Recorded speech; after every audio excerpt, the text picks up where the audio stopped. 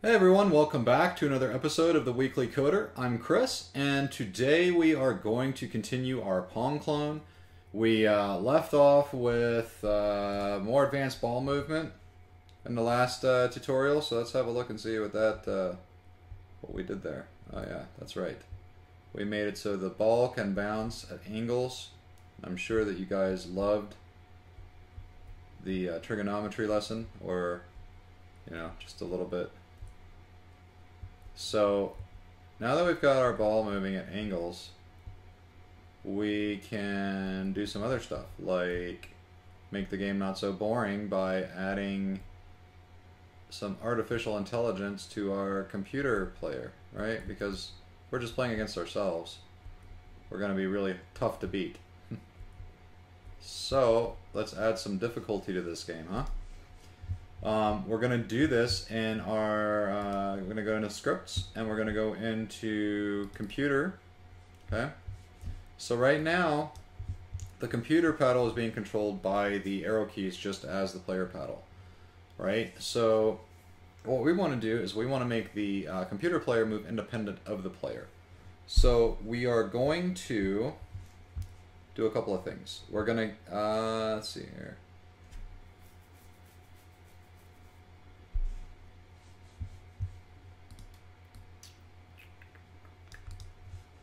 We're going to get rid of the check user input method. We're going to get rid of the call to the check user input method. We are going to create a move method. That'll be a void.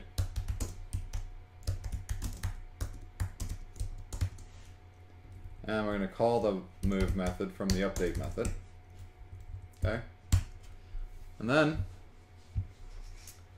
we need to check. Okay. So we're going to create two variables, one for the ball and one for the ball's position. So that's going to be a vector 2, and actually these are going to be private. Vector 2 ball position. And in our move method, the first thing we're going to do is we're going to check to see if a ball is instantiated. If it's not, we're going to find the ball and set it equal to the actual ball. So GameObject.find GameObject with tag we're going to use, and I think we've already got the ball tagged. If we don't, we're going to go into Unity and do that. Alright. So the next thing we're going to need to do is we need to check the position or the direction of the ball. So if ball.getComponent, we're going to get the ball. Oops. Alright. Ball. The ball class. And we're going to check the ball direction. We're going to see if it's equal to vector2.right. Because we only want the computer paddle to move if the ball is actually going in the direction of the computer paddle. Make sense? So the next thing we're going to do is we're going to set the ball position vector, and we're just going to grab ball.transform.local position. Okay. And from here, we're going to just check a couple of things. So if transform.local position y is greater than bottom bounds, and ball position y is less than transform.local position y,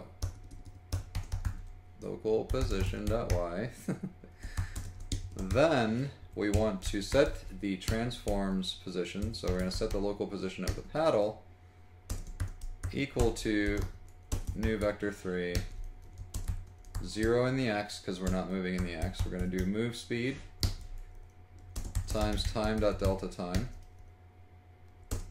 and 0 in the x. And we're doing negative move speed because if it's greater than the bottom bounds, sorry, if the paddle position is greater than the bottom bounds, okay, and the ball's position is less than the position of the paddle. So if it's lower than the position of the paddle, so the ball's here, our paddle's here, the ball is lower than the paddle, we want the paddle to move down, okay?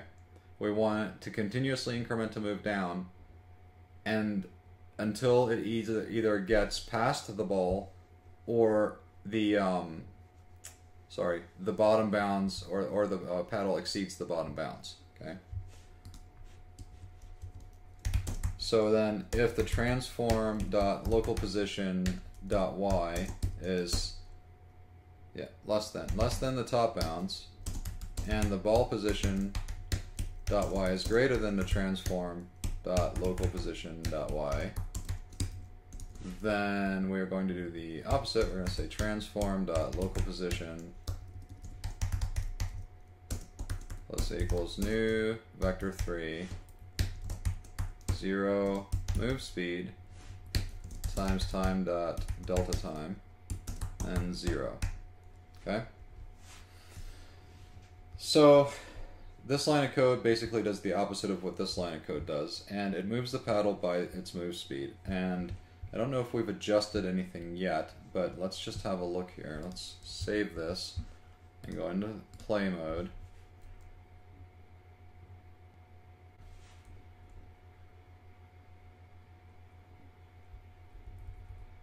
Alright, so the paddle is not moving.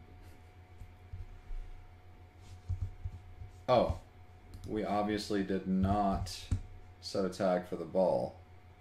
So let's go into prefabs into this ball. It's untagged. We don't have a tag for ball, so let's add one.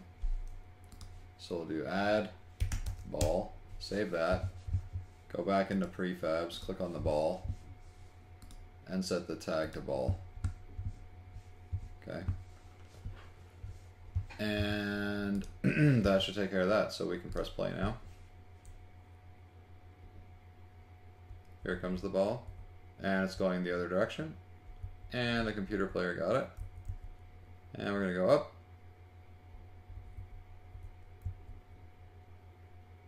And he's trying to get it. Oh, and he's following it. Oh, good job, computer player. And it looks like the computer player can move just as fast as we do, which is going to make the computer player extremely hard to beat. So he is right on top of it. Oh, he's totally going to get it. Ah, yes. Alright, so let's see here. We've got our player, move speed 8. And we've got the computer paddle, moving speed is 8, so we're going to set that to 6, and let's have another go here.